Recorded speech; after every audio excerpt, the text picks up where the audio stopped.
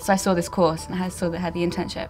And that's what I didn't find in many other universities. The internship, and I think where it's situated with JSK across the road, a load of other connections with Heathrow, all of it, that's what drew me here. It's increased my confidence massively. When you say you're from Claude Littner Business School, people do recognise him as a very recognisable face in BBC.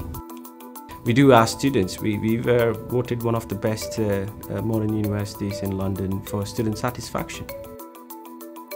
It's all about providing students with the opportunity. At CLBS, we do that. Well, I love the tutors. I think some of them are really inspirational. Chandra, for example, he pushed me because I've known him throughout my course at uni. From year one, so he's really helped me and we've got quite a strong bond, and he was my supervisor for my dissertation. We've been running a competition which is similar to the Dragon's Den on the BBC. This time the records have been broken. It's been won by a year one student. Now that is something.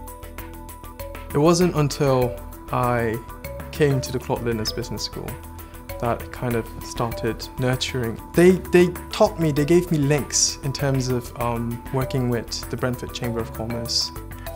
With me winning this, and in such an early stage, it really boosted my confidence. That's what they've given me. That's what they've given me since the first day I actually thought of the business idea. They've brought me hope, and I believe that they will keep bringing me hope because of the platforms that they're supporting me with.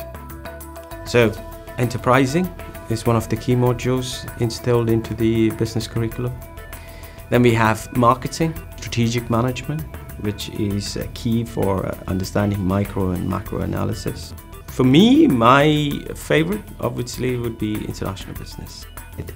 That's the beauty of Claude Littner Business School, where the businesses come in and say, look, we want to work with you. We want to be having some kind of affiliation, not just for an event, but for an exercise. And we've done that through our modules. So our assessments are not just a part of an academic work, but it's real business work. That's what I think is the key for the Claude Littner Business School. That support, that behavioral element, which when you say, no, you can't do it. And that's something I believe strongly is the differentiation factor compared to the other business schools.